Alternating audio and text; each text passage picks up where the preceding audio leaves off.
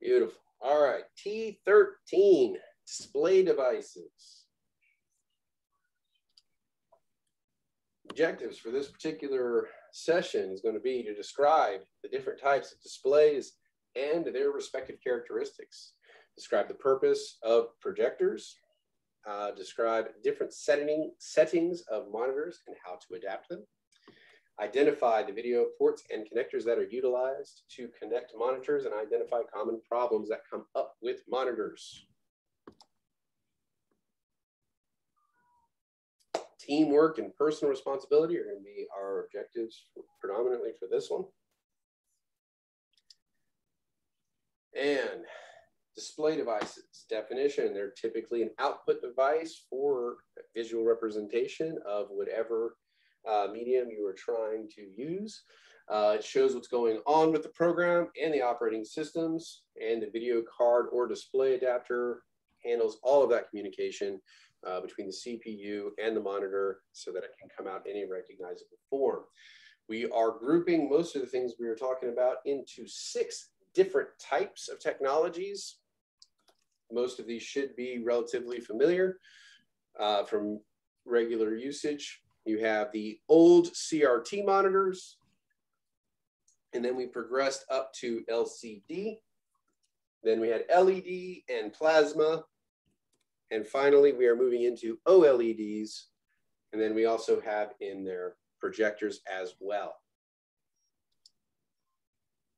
So first, the CRT monitors, or cathode ray tube monitors. These are the old school big box TV monitors that you originally had. They weigh about 600 pounds. They take up a whole lot of real estate on your desktop. You can't even give them away anymore, but they do work for a very long period of time. And they typically operate off of a grid of red and green and blue phosphorus in order to give us all the particular colors that we would normally see. Next, we moved into LCD, which stood for liquid crystal display monitors. These were beautiful things. They went from, a monitor taking up the majority of your desktop to taking up very little space. And the entire monitor is basically made up of a bunch of little crystals that arrange in rows and columns, and we add a charge to it to align them differently for colors. Currently, they use a thin film transfer to control each particular dot in that screen. And this allows for a fast refresh in the picture and updating the display. Very, very crisp definitions, much better than you would have on the older CRTs. And there are 2 basic different types of LCD monitors. Now, if we have somebody in here who is a big gaming, big into gaming and stuff like that, they will tell you right off the bat, they always go towards twisted pneumatic screens because they have the fastest response time and they are brighter, but they also consume a lot more power. But they also have a narrower field of view. If you remember in the older LCD monitors, if you look at them head on, they look pretty good. If you move off to the side, they get very dark and you can't see them anymore.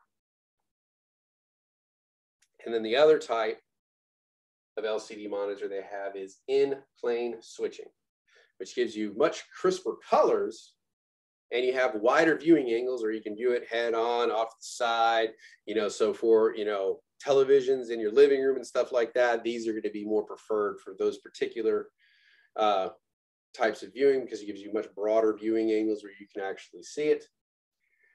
But they tend to be a little more expensive, and they have a slower response time, which if you're watching sports and stuff like that, you get that heady blur when objects are moving across the screen.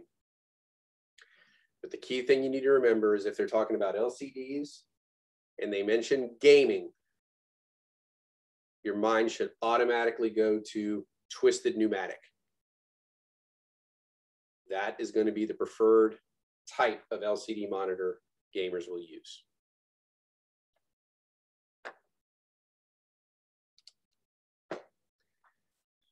Here is a basic look at the inside or internal workings of an LCD monitor. You have the actual panel itself. Now the panel itself does not produce any light. It just produces, the colors, the different colors. So in order for you to be able to actually discern what's on that screen, they actually have to light it from behind. So they use a backlight behind the monitor to actually illuminate it so you can see what's going on the other side.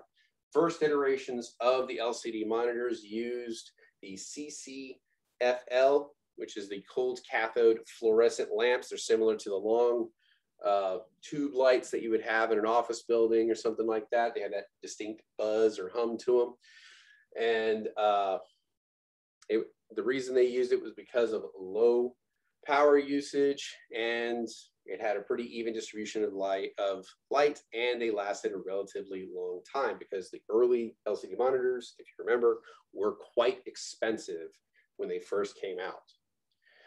Now, the big component that you need to be aware of in here is CCFLs require AC current. So the big problem being, what does the power supply do? What is the main thing the power supply does? Converts to DC. Converts AC to DC, because most of the internal components in the computer require direct current to function. So when you get to the monitor, now you have to operate the backlight. We're now using a power standard that won't function for the backlight of the computer. So they have to use something that's called an inverter to convert it back to AC current so that the lights can actually function. So that's one of the main things inside a monitor is the inverter to convert, power supply, AC to DC, inverter, DC back to AC so that it can be used. So if you ever hear there's a problem with the inverter in a computer, be it a laptop or where, if it's in a laptop, where are you going to look for it? In a monitor. Exactly. So if ever there's an issue with the inverter in a laptop, the first place you go is going to be behind the actual screen in the monitor. Very good, Amber. Thank you. All right. LED, or light emitting diode. It's basically the exact same thing as an LCD, but instead of having the CCFL bulbs behind it, they converted it to basically a panel of little LED lights to light it up from the back. This was better because it, decreased the amount of energy usage you needed, but unfortunately it increased the cost because the LED lights were more expensive than the CCFL bulbs. But it allowed for a more even distribution of lighting. And the LED does not require the inverter to be there as well because it utilizes direct current power. Also, as a side note, it uses less mercury. So it actually is better to the environment. Mercury is a big issue in the CCFL bulbs as well as the CRT monitors. They have mercury in them as well.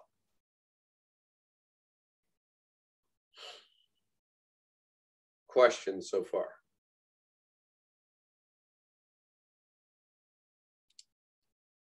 All right. Fluorescent versus LED. Just a kind of a quick breakdown with regards to size because of the need for the inverter and the thickness of the bulbs themselves. They are thicker and heavier than the LED monitors. The LED monitors tend to be thinner and lighter just because the diodes take up very little space and they don't require the inverter to adjust the power for them. The CCFLs, fluorescent bulbs, tend to be cheaper, which is a bonus for them if you don't mind the heavier monitor or TV size. For the most part, we tend to put it where we want it. We leave it there, so the actual weight of it is not necessarily a factor we're going to be putting into place. The brightness, unfortunately, on the CCFLs is lower, and LEDs can actually be quite bright. The lifespan on the CCFLs is shorter. And then the power usage for fluorescent is higher on the CCFLs versus the LEDs. So you're kind of looking to see, you know, do I want to, you know, what price points are we looking at first? And then based on those price points, you can start looking at the technologies. Obviously, LED for the most part is a superior technology, but there's a cost associated with it.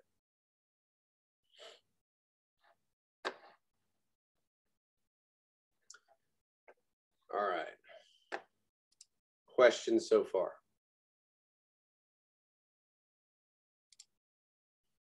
All right.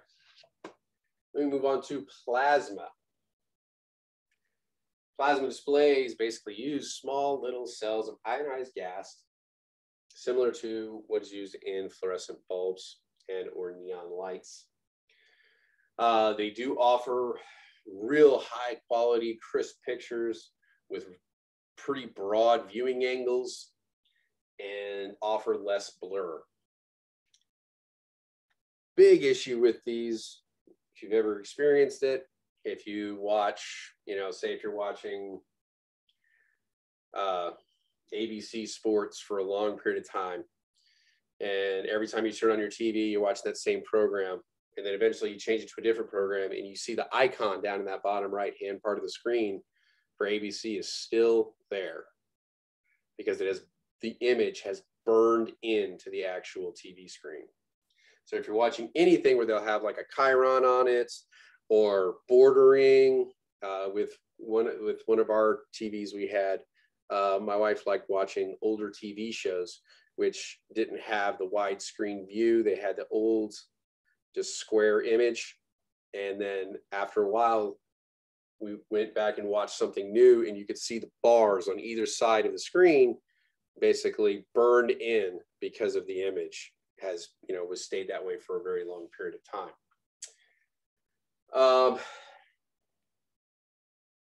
They do use them a lot for personal use TVs. They can really big fan for like home theater was a really big plasma purchase for a lot of people back in the day because of the quality of the picture. Minus what Kelly's saying, but the quality was really good at the time. So it was burn-in and brightness, I think, was the other issue because the plasmas couldn't get very bright. So if you had a home theater room, it needed to be a quite dark room in order for you to get the full effect from it. If you had it in a very brightly lit room, you wouldn't be able to see the TV very well. So those were the advantages of plasma. OLED, or organic light emitting diode monitors. These are the ones that are kind of coming up nowadays, becoming more and more popular. And thankfully, the price point on them is starting to come down a little bit so that they, you know, make a little more sense for people who don't want to spend $20,000 on a TV. And this is kind of the technology of the future. They use the layers of organic compounds. They emit their own light, so they do not have the requirement of needing a backlight in order for you to be able to see it. And it still has, even with that, a much higher contrast ratio. Like the brights are really bright and the darks are really dark. And if they're really close together, you don't have that where, you know, the light bleeds over into the darker parts of the picture like you would have with a backlit LED or LCD. And this technology is allowing us to make bendable screens for the most part. They can be warped and bent, and giving us options with TVs that were completely unheard of before. Like in the gaming world, you could have, you know, 3, you know, pretty well bent screens and almost give yourself almost like you're completely immersed within the game. I believe Diego actually has this set up on his computer. But the downfall of it is really expensive right now. Though the price points are coming down, they still have a ways to go before you're going to see much wider adoption of the technology. And we're starting to see it inserted into phones and all kinds of stuff like that as well. I think they have, Android has a folding phone they're coming out with within the next year, if I'm not mistaken. Yes, Scott, those are, the curved TVs are OLED. And that is where they're able to use that technology, is because of OLED, they're allowed to make those curved pictures. And Android has a phone that's foldable as well, Kelly. So you're right about that. Most flagship phones, even the ones that aren't foldable are OLEDs, and they're almost all made by Samsung. Yeah, they are the industry leader in this particular area. So right on with that information, Steve. So yeah, this is the newest technology out right now and becoming rapidly the most adopted, just because of the capabilities of it and because it's being more widely used. Thankfully, that also means you get economies of scale and the price starts to come down. Lastly, the sixth group that we will talk about are projectors. And essentially allow you to throw an image from the device to the wall. And there are two possible ways you can view it. There's the normal view, where you have the projector, say here by you, and you're throwing it to the wall so you can see it. And that is considered a front view, which is the most common. And then they have another type where you can actually have the projector behind the actual screen, projecting everything on there reversed. So it's a rear view projector. You don't typically see those, but they do exist. So you need to be aware of them. So that's the difference between a front view and a rear view for projectors. Some people will do the rear view projectors for home theater because they don't like the brightness of the projector in the room with them, because it kind of takes away from the experience. So they will actually box it behind the screen itself and project it to the rear of the screen. All right. Now, the brightness of the projector is measured in lumens, which is essentially the amount of light given off by a light source from a certain angle that can be perceived by the human eye. The greater the lumen, the brighter the projector. Trivia question for anybody in the audience who can tell me what lumen are measured from. What is 1 lumen? What is the basis for the measurement of it?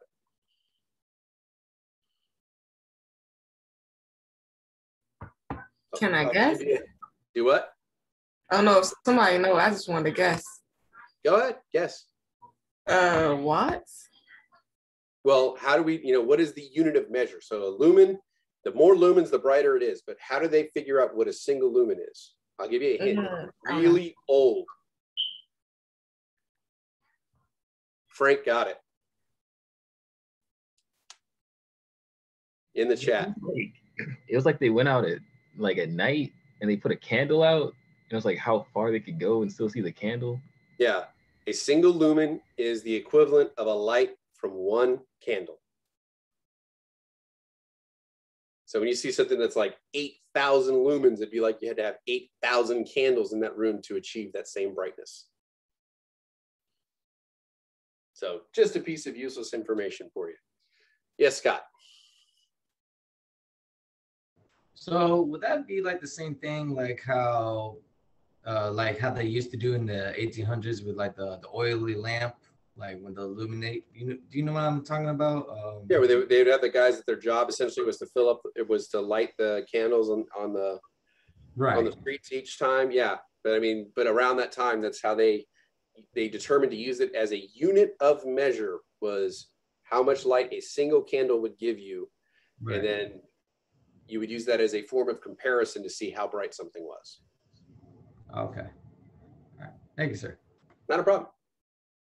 So a projector's throw is the size of the image that you can get at a particular distance from the screen. So all projectors, they have a recommended range to which you will get the optimal size and crispness of picture. And so that is called the throw.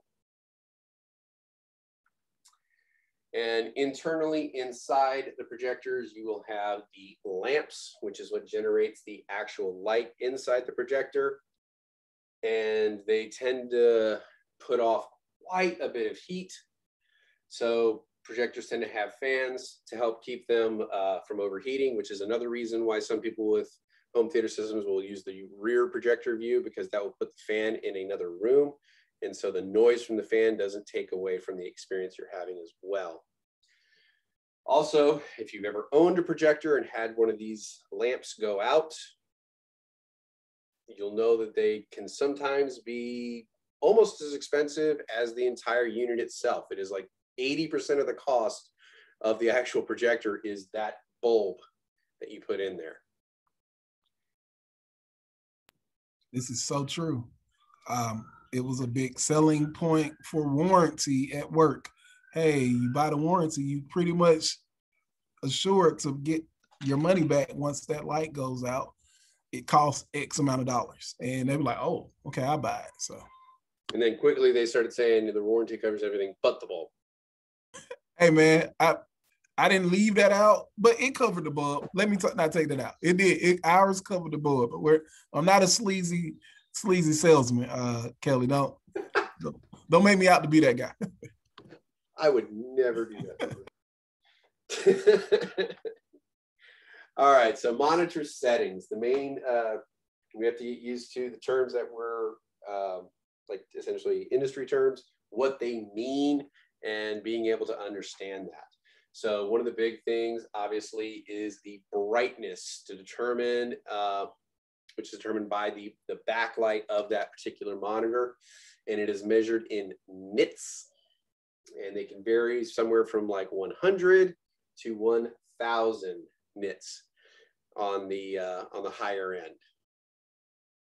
So the actual is the perceived brightness. I don't have any trivia on nits. If anybody wants to Google that one, I didn't particularly know that one off the top of my head. I just remembered lumens from something I was doing when I was with the warehouse. I wanted to determine if they actually had a required amount of lighting that you had to have at each area, like if OSHA had that. And turns out, yeah, they did. And there's a specific lumen measurement that you have to have at every work area for a worker. Because they were saying I was keeping my work area too dark because I don't like really bright lights. And they were saying it was an OSHA violation. All right, so brightness measured in nits. And then you have the response rate, which is the amount of time it takes for all of the subpixels in the entire panel to go from pure black to pure white and then back to black again. So it's like the reaction rate for the pixels in the computer. So they can go like the entire screen goes from black all the way to white, back to black. And this is measured in milliseconds. And obviously for this, the faster, the better. So you are looking for much like latency, you're looking for the lowest rating possible. And that is different. So response rate is going to be different than your refresh rate, which refers to how often or how quickly your screen can change or update completely from one picture to the next picture. And for, I guess, most computing, they say 60 Hertz is fine. If you're doing any kind of gaming, that is woefully, under what you need. 90 is okay, but you'll still get a lot of blur. You need, 120 or higher.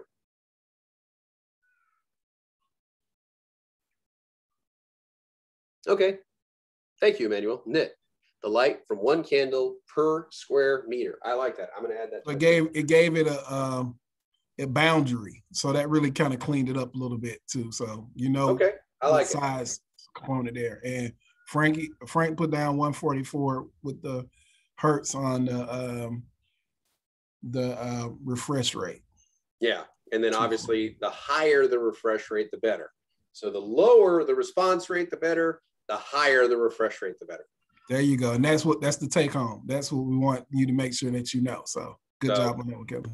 Response rate. Black to white, back to black. As quick as you can. Measured in milliseconds. And then refresh rate is that next picture in line, the whole thing bringing up a new picture. And if it doesn't do it very quickly, you get that blur that you'll see, like if you're watching fast moving sports and you have a TV that only has like 90 hertz or something like that, you'll notice that pretty heavily. And then the last thing you have to worry about is contrast ratio, which is the difference between the darkest part of your screen and the lightest part of your screen. Like we were talking about with the backlit LEDs, sometimes that light from lighting up those sections will bleed over into the dark parts of the screen. So you don't get that real sharp difference between like, the light of like a bright white wall and then looking into a dark room next to it. It would bleed over and you get kind of a gray rather than actually having that sharp, crisp black color. So that would be your contrast ratio. And what they say is a good contrast would be 450:1. So can move from that. And yes, they will ask you questions about these 4 different measurements with regards to a TV, and they will try to trick you on it. The big one is between these two, your response and refresh, to remember the difference between them.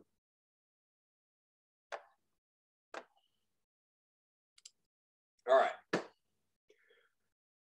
Different monitor settings.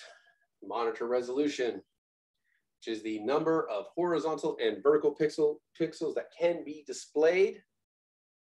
Most monitors will allow different levels of resolution that you can pick from on your desktop settings, although typically what you want to select for any monitor when you plug it in, especially initially, is the native resolution, which is going to be the optimal resolution for that particular monitor, what its capabilities are for your screen.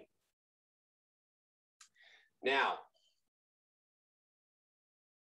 here we have the different names for the particular types of resolutions they have and the corresponding resolutions that go with them. So you have the, some of the earliest iterations, which are the VGA, which typically matches up with that blue, looks like the DB9 or DB10 pin. I think some of them are DB15. So you have the VGA, 15. And it has the resolution of 320 by 200. Isn't that great? It allows for 256 colors, and it is based off of analog technology. Then they upgraded a little bit to the Super VGA, gave us a little bit better resolution, but we still were stuck with the same amount of colors. Then you had the XGA. We're kicking up almost into HD, but we're not quite there. The super extended graphics puts us right on that cusp.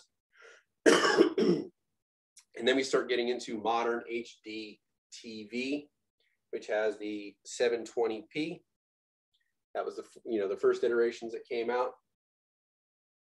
UXGA came in a little bit after that, but it was not really widely adopted because everybody was starting to jump onto the HD TV bandwagon, because that seemed to be the absolute way of the future with the new cables. And with those cables, you could transmit sound and picture through the same cable.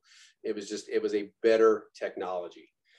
And then we moved into the actual high def television, which was the 1080p, which tends to be a baseline for what we will use now.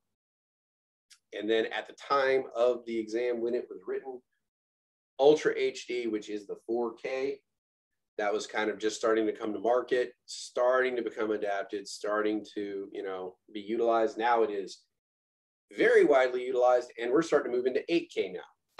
Which is crazy. If you all have the chance or the time, just right click on your desktop. If it's Windows 10, I'm sure it works. I think it works with 7, just like that. And go to display and look at your resolution and see which one of these match up with it. I just did mine, and mine came up to, it's in between WUSGA and 4K. But of course, I have it hooked up to additional screen, which is so much less. But if you right click, go to display, you'll be able to see that information about your monitor and where does it fall amongst the ones that we're looking at right now. So Jermaine, you said 4K on yours. Anybody else has one to read out? I think mine is 2256 by 1504. I'm reading here. It's a Macintosh, the Apple. I hit system preference. Okay. And then hit display. Yes, sir.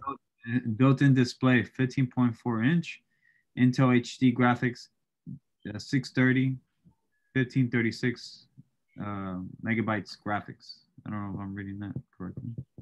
1080p for Chris.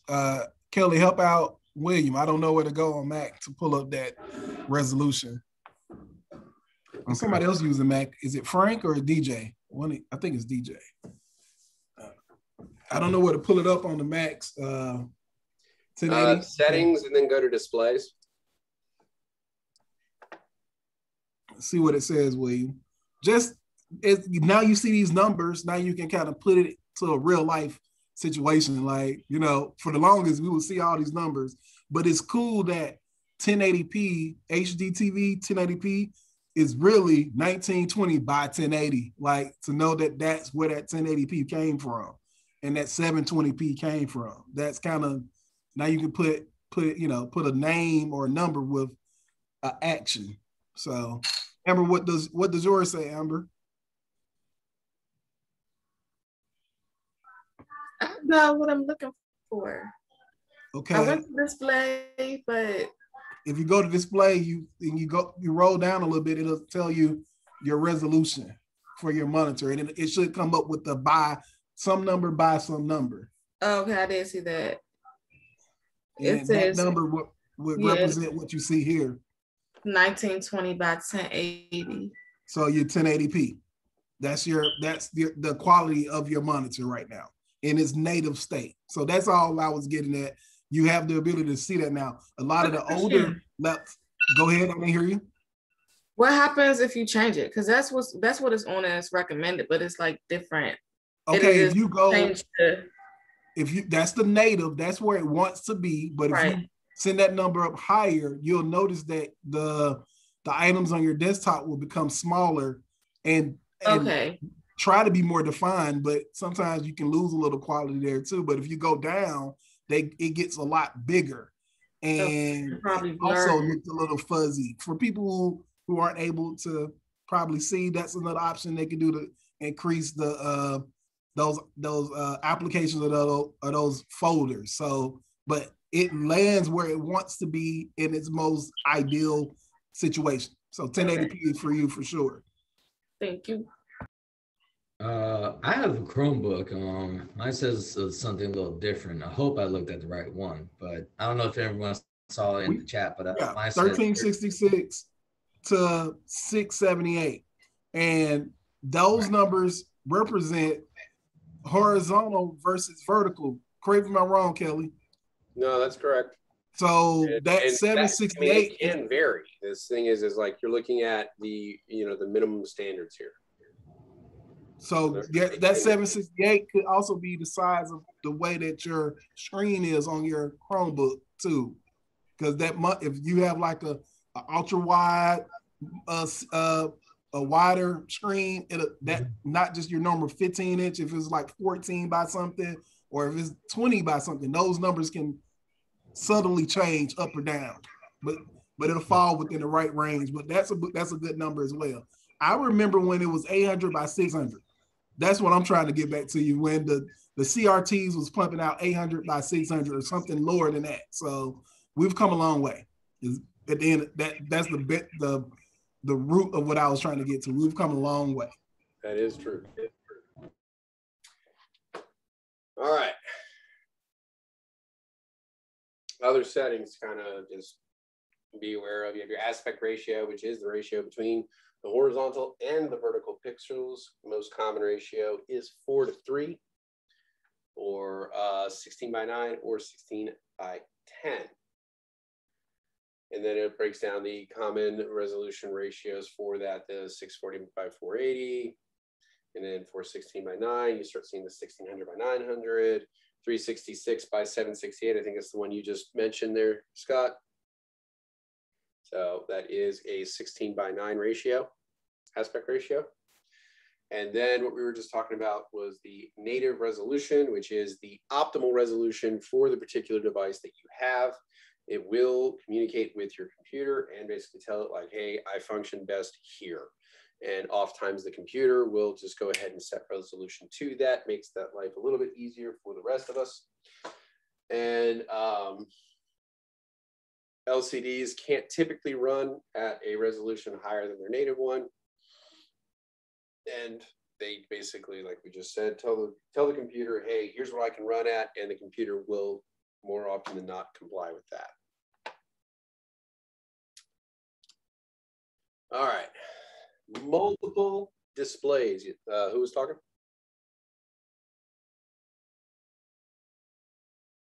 Yep. Okay. So multiple displays. So most PCs will allow you to use multiple monitors as long as there's a display card installed in each.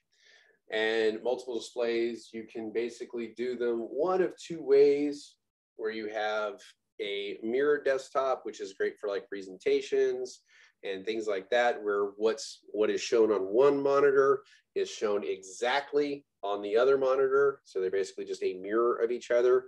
But more often than not, the way people will utilize them nowadays is an extended display, where your one desktop seamlessly, merges into the other screens, and it gives you much more real estate to operate from on a daily basis.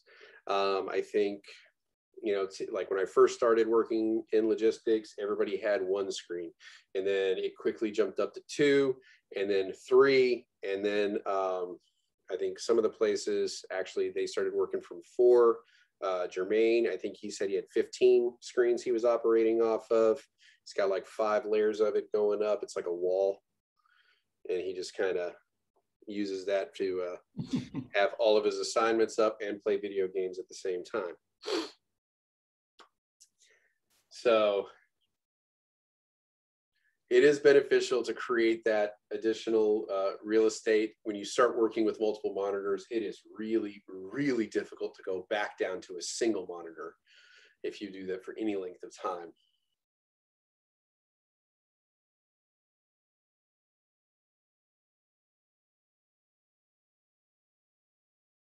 Got to feed the ADD. I like it.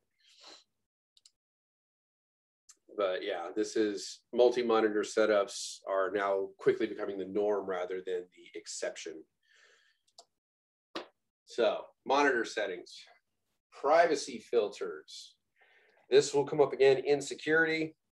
If you work anywhere where you're dealing with personally identifiable information for people, any kind of proprietary stuff for your company, things like that, they may have a requirement that you absolutely must have a privacy filter on your screen. It helps prevent what is called shoulder surfing, when people can kind of just look off to the side or look over your shoulder and pick up on the information that you have going on your screen. Beauty part of the twisted pneumatic LCD screens or LED screens, it's built in, because when you get off angle, they start to, black out anyway. You have to have a straight on view for them to actually function properly. All right, and anti-glare filters. A lot of times they can be the same thing. So, if you've ever worked somewhere where you had windows behind you, and then, sometime around 3 o'clock, all of a sudden you have the sun directly behind you on that monitor, you won't be able to see anything.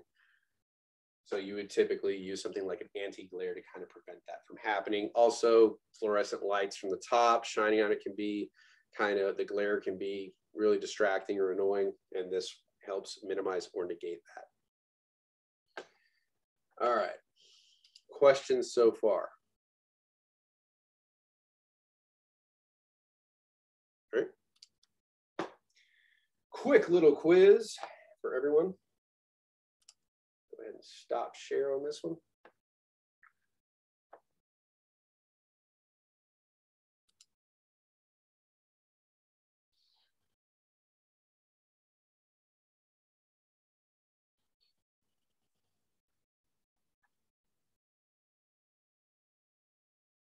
all those connected in Nearpod, you can go ahead and look on your screens. You should be able to see it.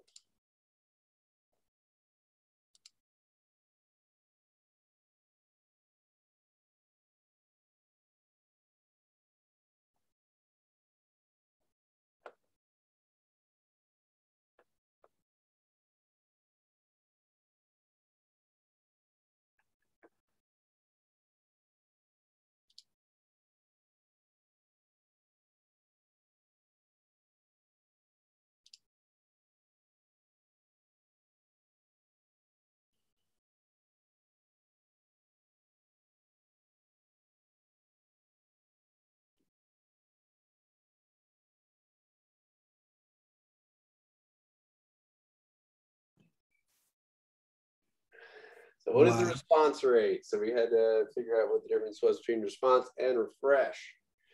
And as we talked about, it's how fast a pixel can change from one color to another. Can it go from blue to green or blue to yellow or blue to red?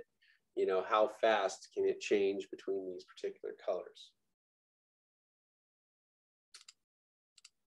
2, refresh rate, which were the two main ones we got to remember the difference between, is the number of times per second that the display device can bring up a whole new image.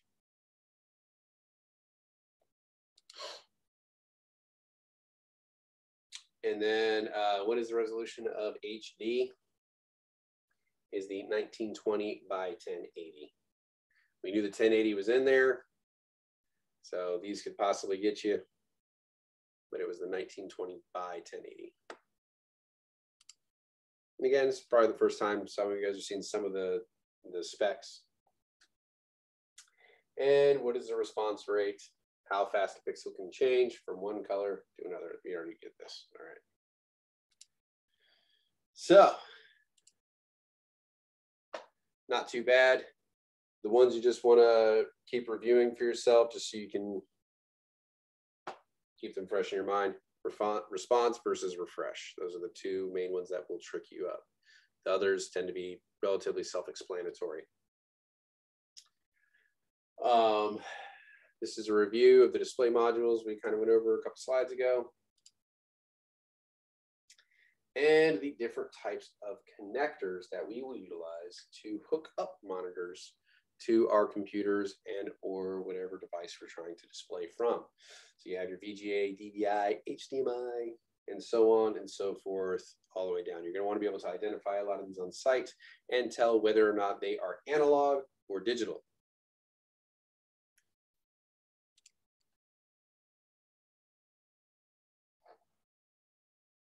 All right. One of the oldest we have is the 15-pin VGA port, also called a DB15. That offers the lowest resolution, and it is basically the standard analog port and transmits in 3 particular signals, red, green, and blue, and blends these particular colors in order to give us the 256 different colors that you will be able to see with the VGA. And definitely with this one, want to remember it is analog. Analog is the older technology moving into digital.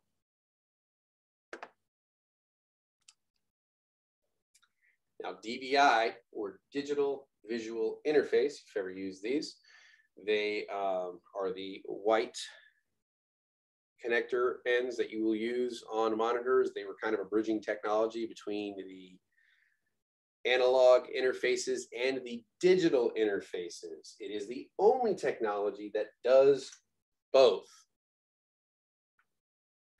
So the key thing to remember, and you actually will want to try to memorize these pinouts. It's not that bad typically if it just has the one slash that is digital only. And then if you have a slash with a couple bars and then there's a bunch of pins missing, analog only. And then these two, if you have the slash with 4 blocks and everything's filled in, that is dual link. And then you have the DVI single link here, which is either digital or analog. And it is not, it is a either, it is not a both. You cannot have digital on one end and analog on the other. It will not convert from one to the other. It just means that this particular cable is able to handle either digital transmission or analog transmission. You could use it either way. But they did have DVIs that only did digital and ones that only did analog, and then both. And then so you want to remember this based on the acronyms. I is the both, D for digital, and DVI-A for analog. So A analog, D digital, I both.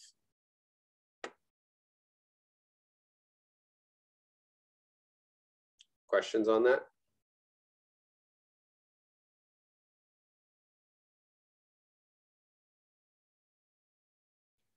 So if I had a CRT analog monitor and I had a digital output on my computer, which one of these cables would I use?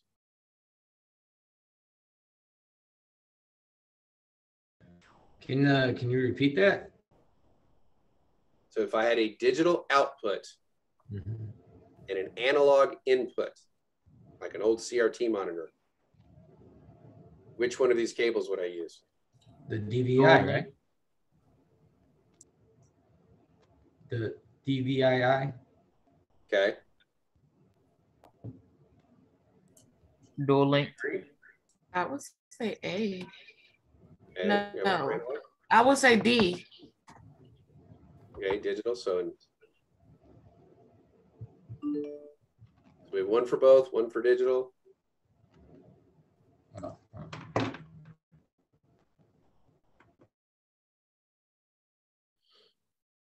It's actually a trick question.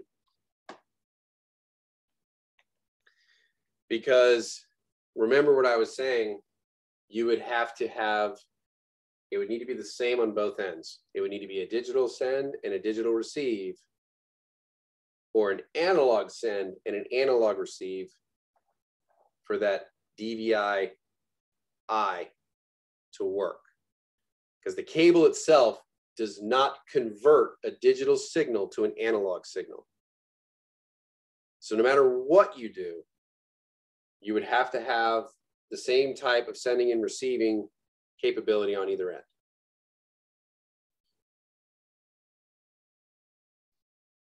Now, if I had an analog on both ends, which cable would I use?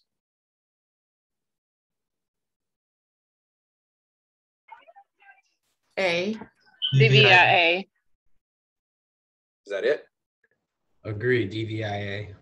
Okay. Is there any other one I can use? Yes. DVII single link. There you go. So that's the difference, is that that cable in the middle can go either way. You can use it either way. It just can't convert. That's all it is. It is a bridge technology. When we were converting over from analog to digital, this one just kind of bridged that gap of those two technologies.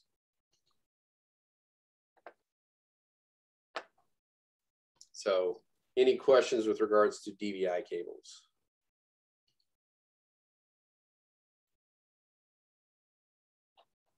Don't have chat up, hold on.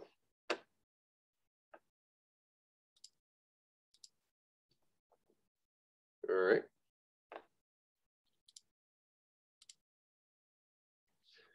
HDMI, this should be one that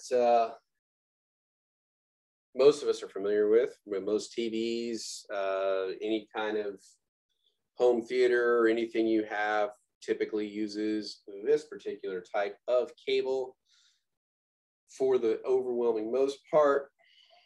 And the beautiful part about this was it allowed both digital and audio, or video and audio at the same time, to be transmitted over a single cable. It did not require multiple cables to actually have this data transmitted.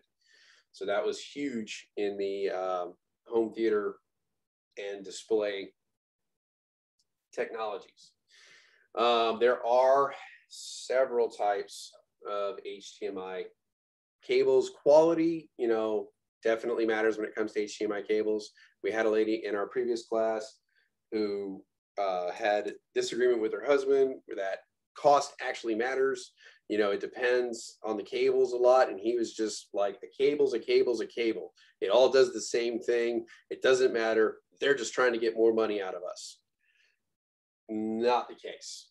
They will allow for much faster throughputs and much, you know, much better data transmission depending on the type of cable you get within the HDMI family. So being able to read the specs on the back, understand what your needs are and what your devices can actually handle, because if you're trying to upgrade to 8K and you buy an 8K like DVD or Blu-ray player, and then you have an 8K TV, but you only have a 1080p HDMI cable, what are you going to get? Basically create a huge bottleneck where the data can't go through as good and you will only have basic high def pictures. The most common type of HDMI you would see is the normal type A, which is the 19 pin right here. Though we're starting to see used more frequently is the smaller type C HDMI mini connector. It looks exactly like the other one, just a smaller version of it. Still contains 19 pins, much like its big brother, but it is in a much smaller form factor, so it does not take up as much real estate inside the computer or with cables. The maximum length that you're allowed to have really depends on the cable, and some people think this doesn't matter, but it actually does. The longer the cables, the more distortion you will have with data in the lines. And the quality, and this is with any cable, which is why they'll say like a USB cable can only be 3 meters. One of the ones you'll come across is a network cable, a Cat6.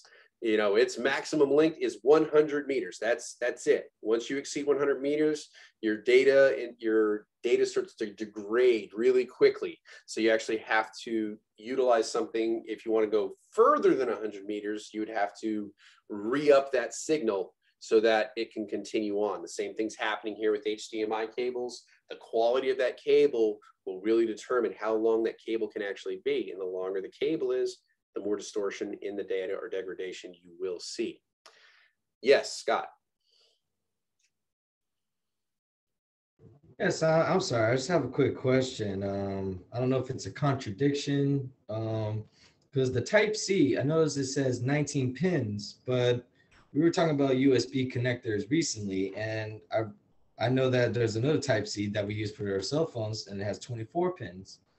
And that is a USB Type C. This is an HDMI Type C. Different shape, different form factor. Oh, okay. So there's 2 different kinds. So if you look at, if you look at this one right here on the screen, you can see it almost looks like, the DVI or the DB15 ports where it's got, it's a rhombus shape where it's like longer on one side, shorter on the other, and then it's connected, by these 2 angles on the side. See that? Right. So, and then you have the same exact form factor happening on the mini HDMI right here, where you have the bottom part's longer, the top part's shorter, and then it's angled down in between. And then if we look at the USB Type C, my absolute horrible drawing skills here, it's just an oval like that can be reversed. So you would not be able to use a USB Type C in an HDMI Type C port. They wouldn't fit. They wouldn't work. Right. So it's different, different types of connectors. Oh man, because with the same name threw me off for a second. Well, the Type C is the same, and C is typically referring to the generation. Like when you see USB 1 and USB 2, that's typically referring to the generation of that particular technology. USB A, USB B, USB Type C, like Kelly said, is a generational thing as well. Well, and A, B, and C would be the different footprints within USB as well. So, so you have A, B, and C and USBs, which is the footprint, what it looks like on the outside. And then you have 1, 2, and 3, which is the generation. HDMI cables use the A, B, and C for the generation. Oh. All right. That explains. Unfortunately, that's just something we're gonna have to memorize. Right. So there's no real trick to it. It's just kind of rote memorization on that one, unfortunately. Okay. Thank you, sirs. Not a problem. My eraser here. There we go.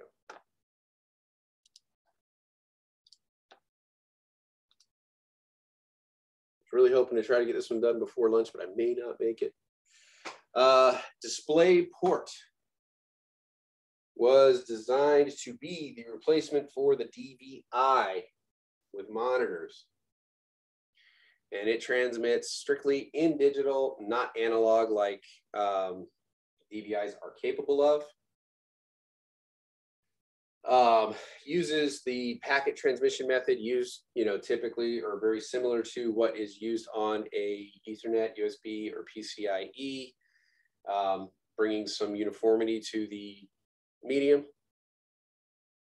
And regular display ports, they're used on video cards, desktops, computers, and stuff like that. You're starting to see them become out more and more and more as it is becoming quickly the industry standard. If you look at it, it almost looks like an HDMI, where it has like one side is longer than the other on the top and bottom of it, but one side is cut off flat, almost like a USB, and then you have an angled piece on the other. You see what I'm talking about? So that's how you would be able to visually identify a display port based on the cable.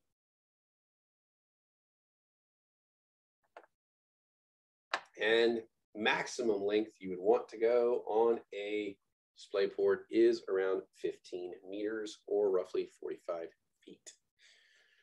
After that, signal starts to degrade, picture's not as crisp, and the drop off is pretty quick.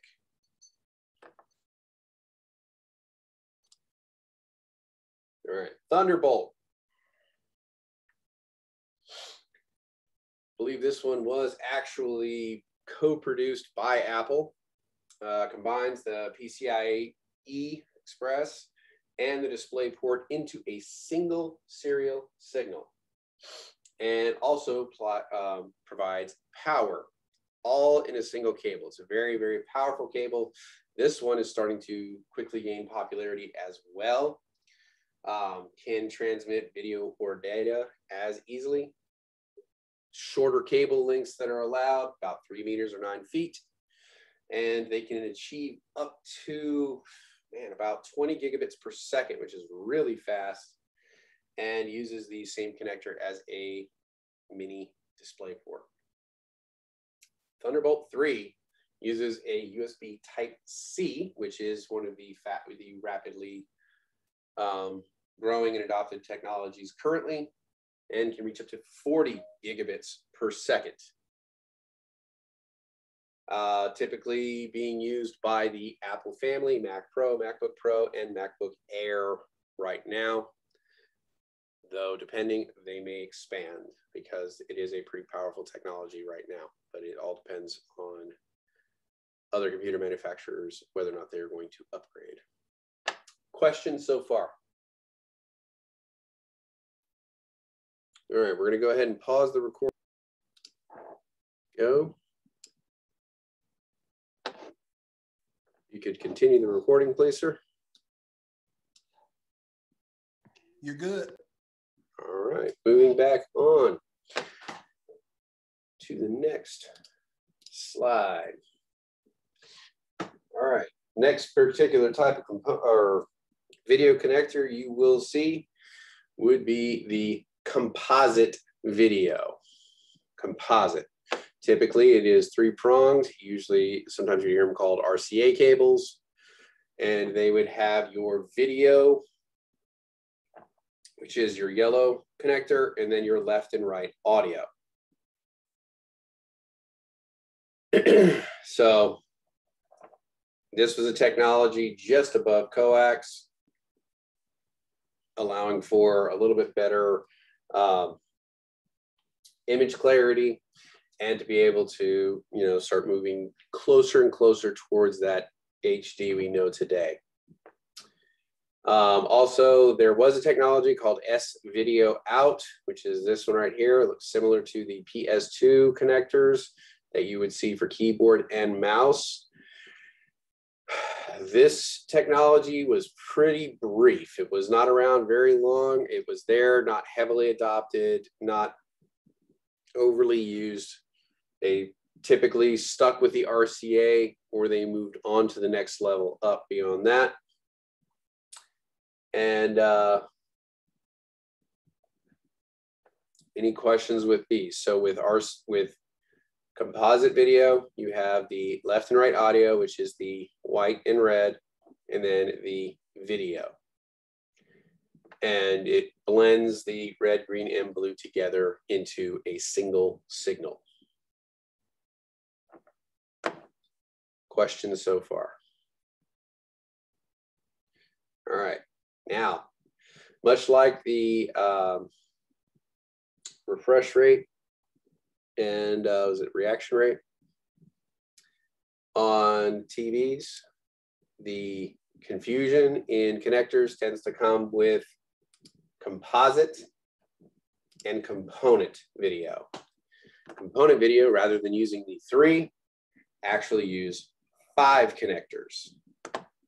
You have the left and right audio, red and white, and then they had the red, green, and blue broken out into separate signals. And this got us up to on the cusp of HD video, gave much better clarity.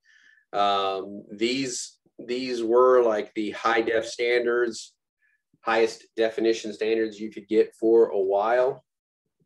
So you would see it a lot in home theater systems and things like that. Then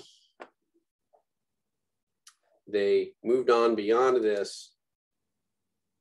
Here's the S-Video we just talked about, which is the bridging technology that didn't really take off. It's a 6-pin connector.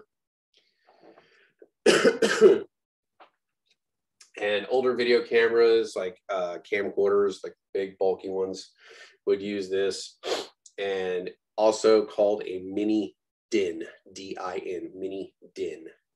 Again, not widely adopted. It looks similar to the PS2 connectors, but was not fully adopted by the marketplace.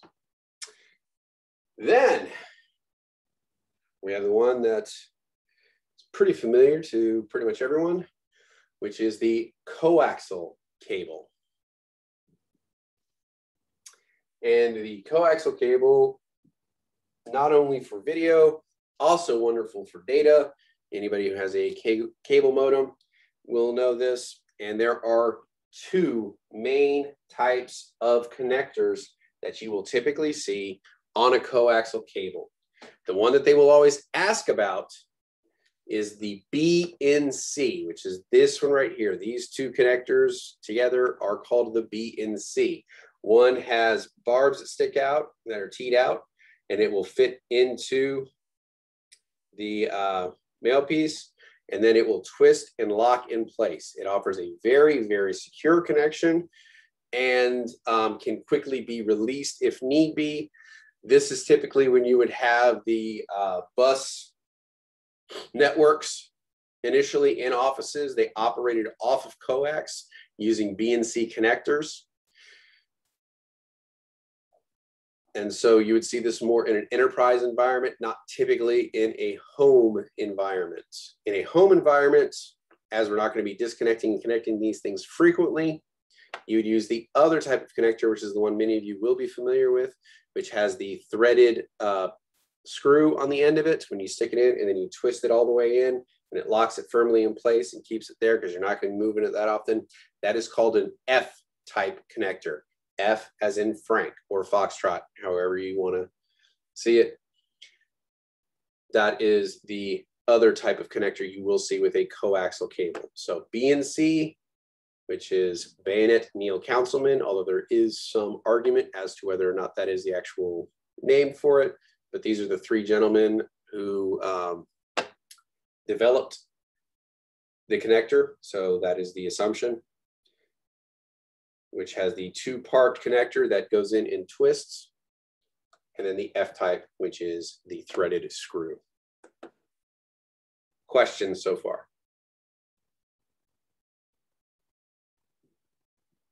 All right.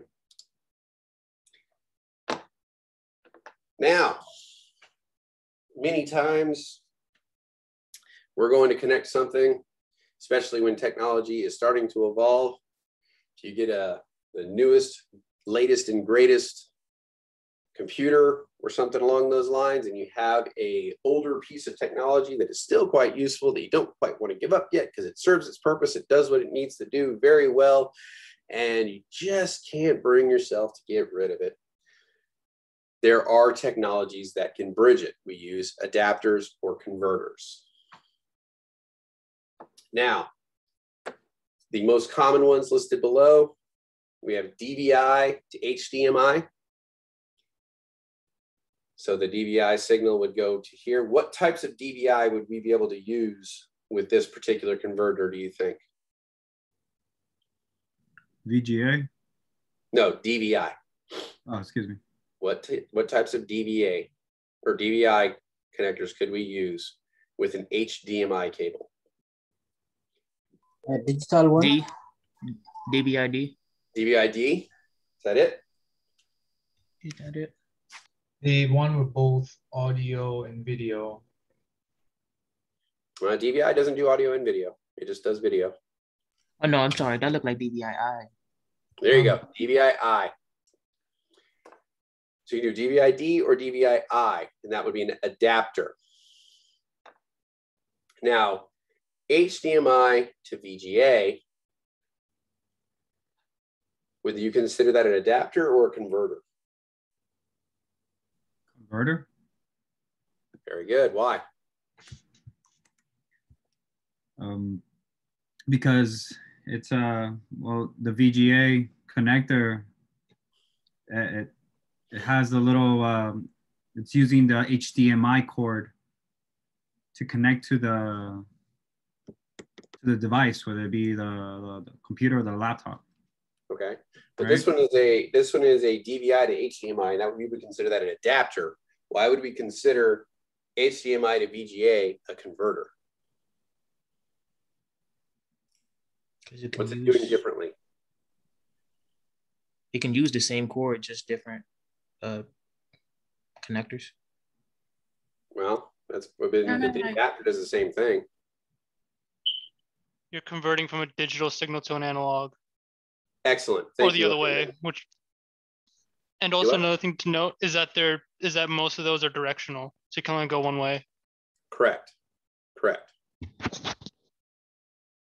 So the reason it is a converter, it is changing the signal from digital to analog.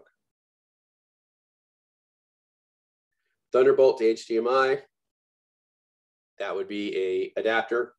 DisplayPort to DVI, typically also an adapter.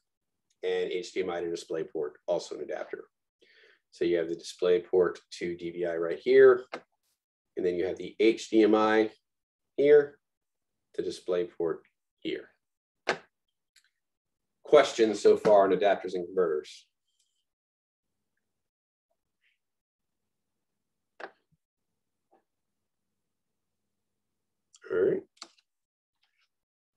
All right, video cards. Also called graphics adapter cards or display cards.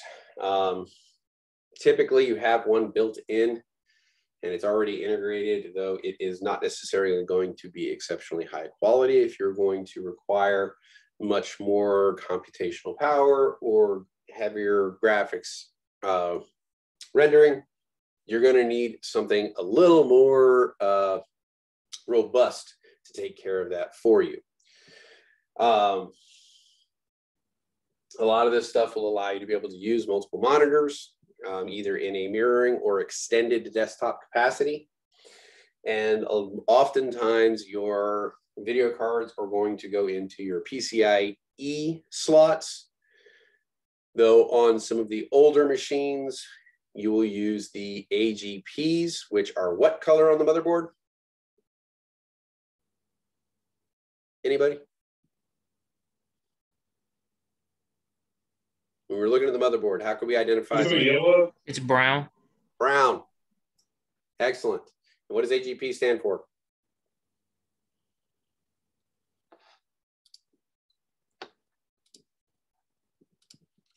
Advanced Six.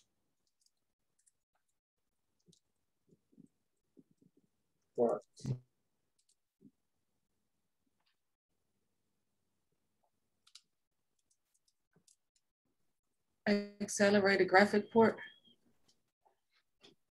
There you go.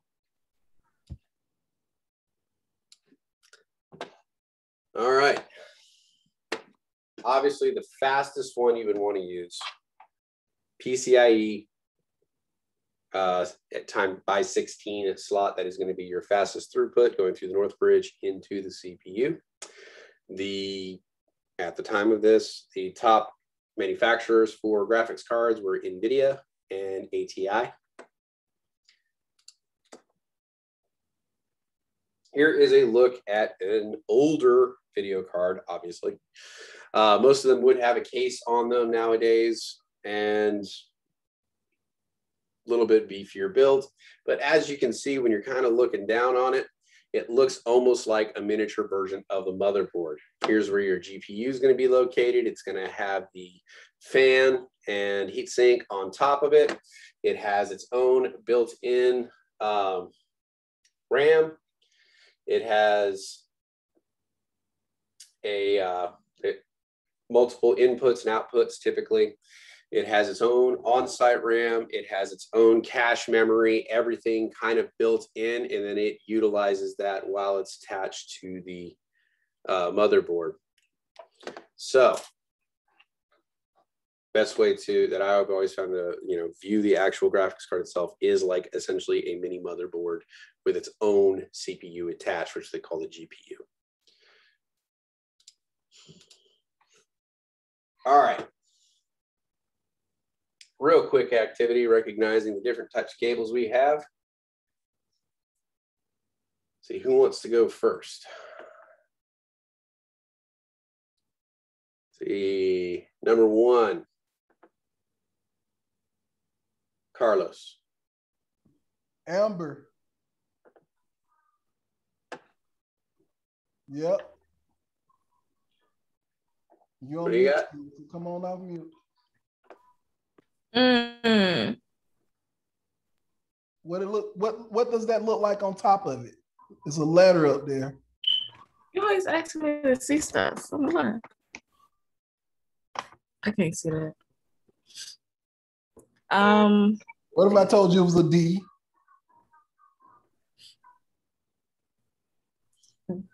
DV. Wait. Someone help out Amber. Amber, call somebody. Tag a friend in. Mogus. I see it. Okay, yeah, it's display. Manuel already answered it. Yeah, Emmanuel said it in the chat. That is display port. Let's see. So that's number one. So number two. Let's see if you're on your A game, Emmanuel. What's number two? Be specific.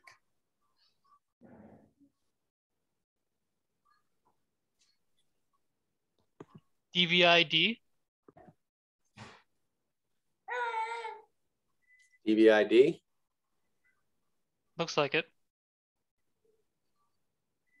I know it has the line in the middle, but I don't think it has anything on the top or the bottom. So Yep. we know it's not A. We know it's not I think it is D. I think it's D, Kelly. Mm-hmm. Good job, Emmanuel. Emmanuel, pick somebody to do number three.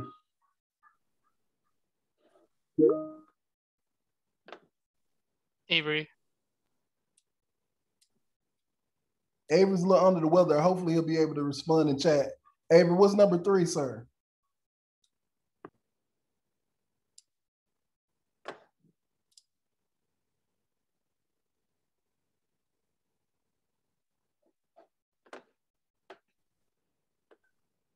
Do we agree?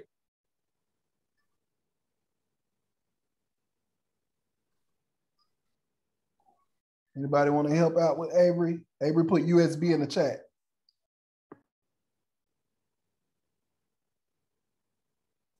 Is it a Thunderbolt? Ashton's on it.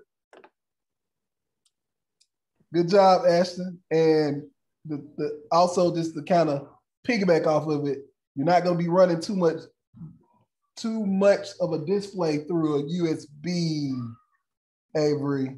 Well, USB-C you could. C, but that's not C.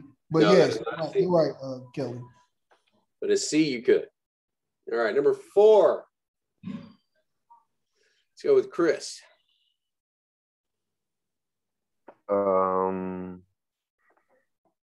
Is it a DVI?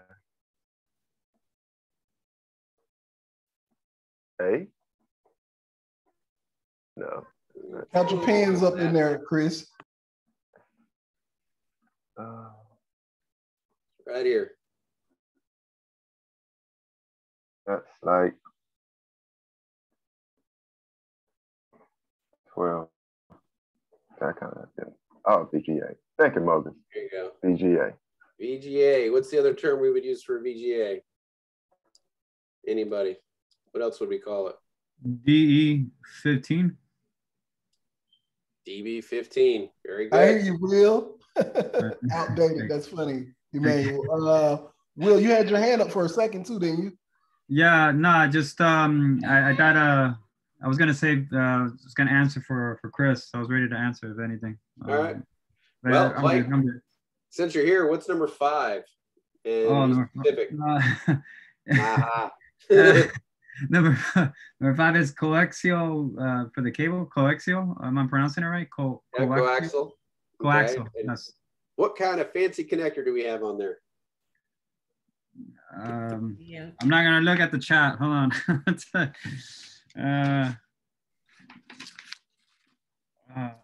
SPDIF. SPDIF. S-PDIF.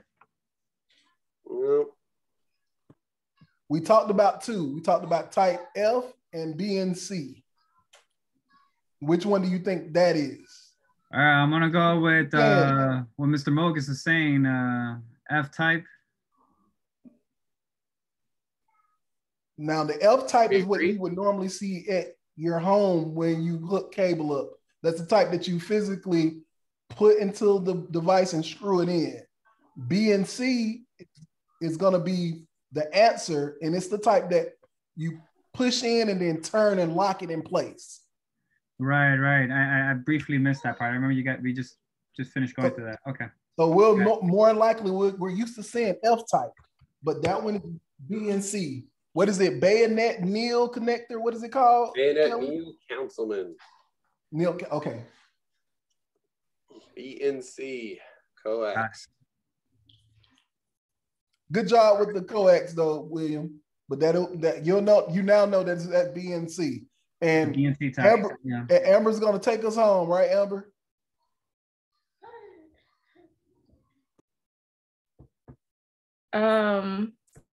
Want to say HDMI. And you would be correct. I want to say you're right. Time. Good job.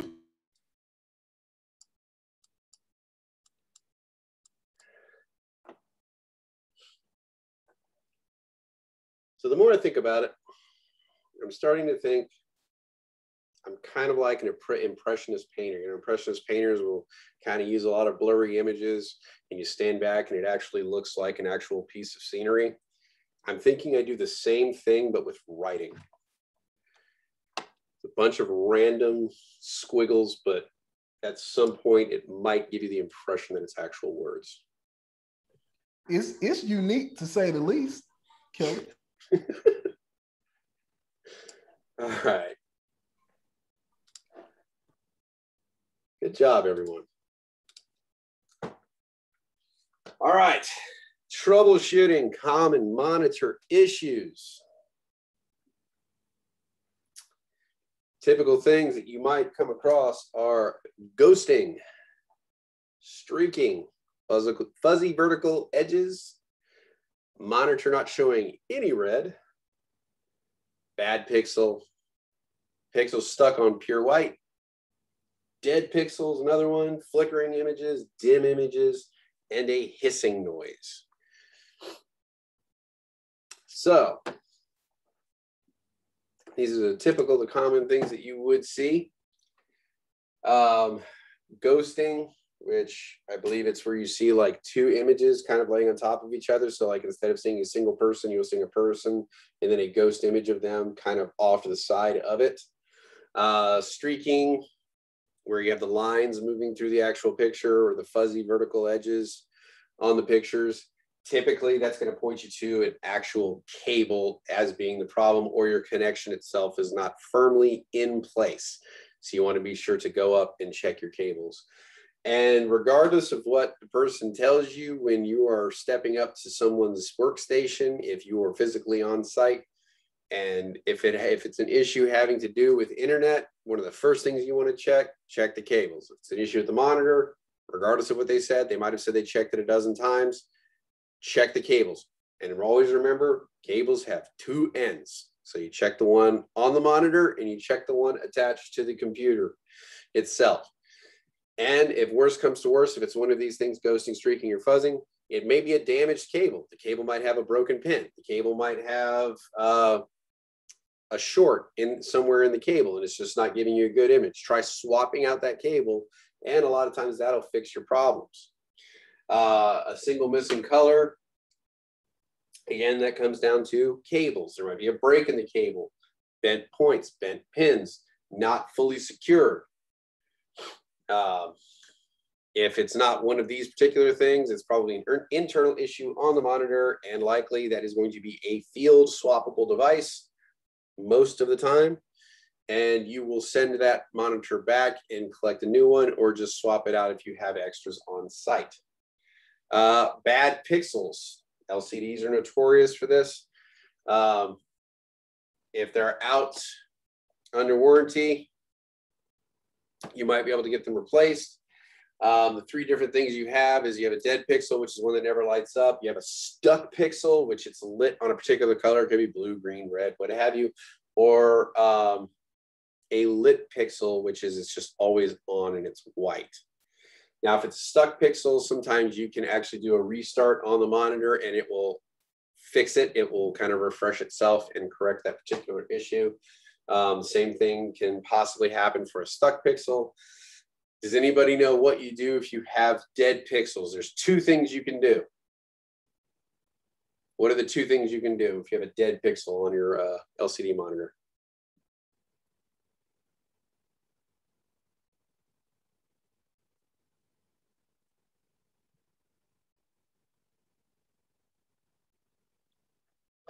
One of them's up here, tells you.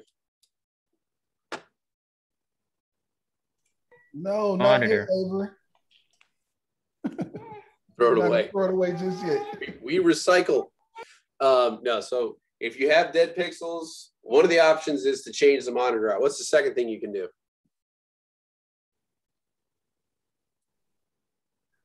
Could you check the cables? Check the cables, come back, still have dead pixels.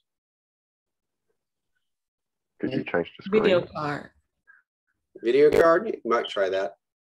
But typically, dead pixels is pointing to a hardware issue within the monitor itself. Change the screen. Huh? Change the screen. Well, we said that was one. One thing you can do is change out the monitor. What's the other thing you can do? These would be the options you would give a supervisor or whoever's holding the checkbook with regards to the monitors, like whoever's doing equipment purchases. So, all right. One thing you can do is change out the monitor. The other thing is deal with it. Essentially, it's not something that can really be fixed. If it's only a couple pixels here and there, may not bother you. You just kind of deal with it. And typically warranty will only cover it if it's X amount of pixels per square inch that are actually dead. That's exactly true, Kelly. That was the warranty that we had at work. But with radiologists, if there are dead pixels, that warranty will come into play readily, pretty quickly. And anybody want to guess how much that monitor costs? I shudder at the thought. It's 5 digits. 5 digits? Okay. Wow. I think the last one we purchased was about $16,000. Because I imagine it needs to be extremely high definition and about as crystal clear a picture you can get. Yep, and they will complain. That 1 pixel, they will complain. They're saying that they won't be able to diagnose or rule out something. They're going to make a fuss about it. So $17,000 purchase, and they'll have you one there next business day if anything goes wrong. Well, I mean, think about it on the flip side. You know, if you're a patient and you're going in, do you want a doctor trying to review, a X-ray of you on a screen CT, with a bunch of you're right. You're exactly right. You're exactly right. And I think that's the thought process there too. So. From a patient perspective, I want them to have as crystal clear a view as they possibly can to be able to catch whatever might be wrong. So yeah, dead pixels, in a typical office environment where you're only dealing with like spreadsheets, a couple Word documents, you're keeping up with some basic forms, it's really not going to bother me if they have like 15 or 20 dead pixels in the screen. So at that point, you would kind of say, yeah, we can deal with it. But as Marvin was talking about, if you're dealing with something where the clarity of the image is paramount to you being able to successfully do your job, then 15 or 20 dead pixels might actually be a major issue for you. So it all depends on what it's being used for and what your tolerance is with regards to damage. Right. All right. Let's see here. Carlos, can you please read for us?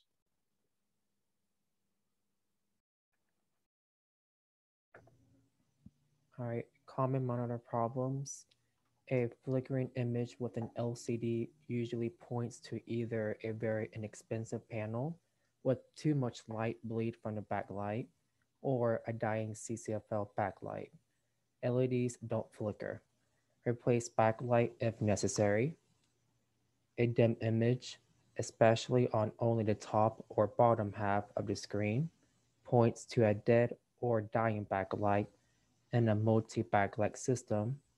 If LCD makes a distinct hissing noise, an inverter is about to fail. It can be changed if needed. Excellent, thank you. All great points, things you want to definitely remember. LEDs don't flicker. That's something you want to definitely commit to memory. They do not flicker. They are either on or off. That's it. So if you do start to see some flickering, it should indicate immediately that it is a CCFL backlight. And much like the office lightings that you would have or in school or whatever, those big, long fluorescent bulbs, when those things start getting old, they start flickering a lot and getting, making a really annoying noise. It is very distinct. You will remember it.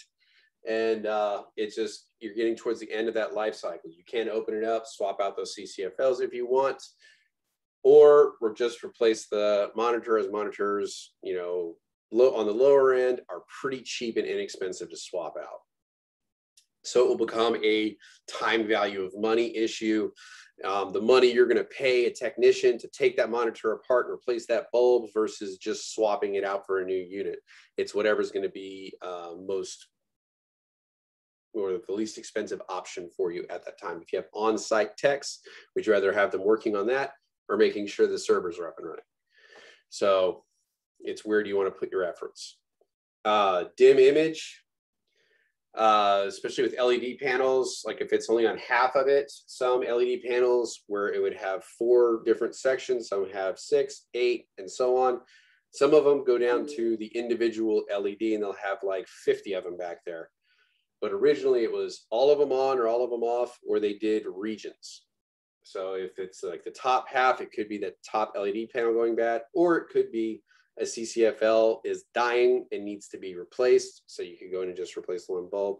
But again, do that cost analysis to see if it's actually worthwhile for you to do something like that. If you have a tech making, you know, $80 an hour, are you going to have them spend 4 hours working on a monitor to replace a CCFL bulb when you could buy a new monitor for like $80? Probably not. The distinct hissing noise, yeah, typically you hear that one time and you won't forget it. It's kind of like when you hear, if you hear that grinding noise in a mechanical hard drive, if you hear that grinding noise, that basically is the death cry of a mechanical hard drive. You will hear that one time and you will never forget that sound. Because at that point,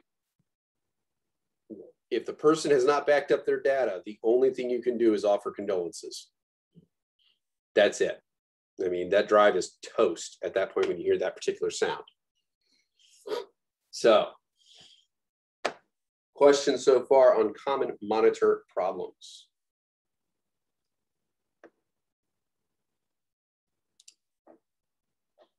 All right, I believe we have a quick match.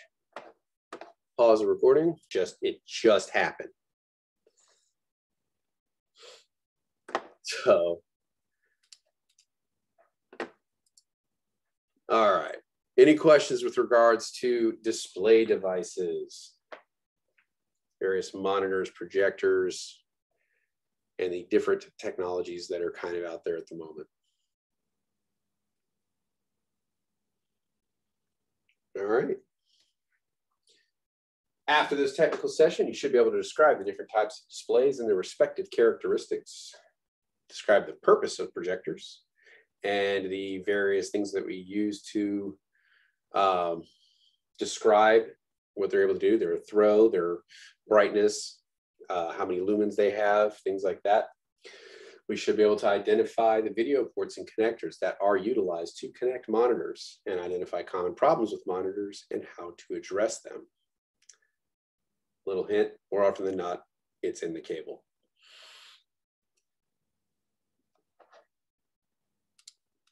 And we are done with that one.